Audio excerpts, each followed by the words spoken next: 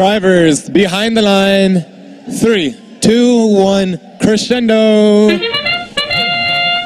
231, just like last match, getting those notes into the subwoofer, even an autonomous. 118 getting that move bonus, having a hard time picking up that note, however. And your Red Alliance exits the autonomous period with a 7-point lead.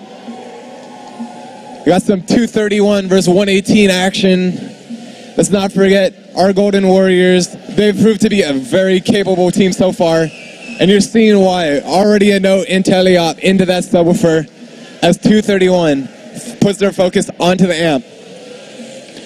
118, they've got a note, and they're gonna try to drop that in the amp.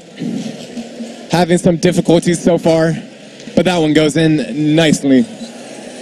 9512, that's horsepower, just missing there. 231, can they get this note? Wow, amplified. It'll be good for 5 points, but it doesn't look like it. A waste of an amplification period there. And 118 takes advantage, gets the note up high, and gives their Blue Alliance a 4-point advantage. 231, they've got a note in their intake, but can they pick it up? 118 making their way across the field, making their emphasis to that amp once again. 231, that's high voltage, missing the amp there, but that's no worries, they can pick that back up. Close match still, 21-25. Your Robonauts are putting another ring into the amp. They missed that one. Horsepower, trying to pick up yet another note.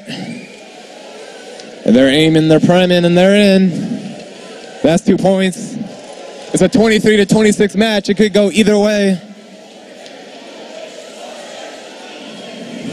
118 scoring there during the amp period. That's going to be huge. That's 5 points. High voltage carrying another note across the field as horsepower begins their climb process.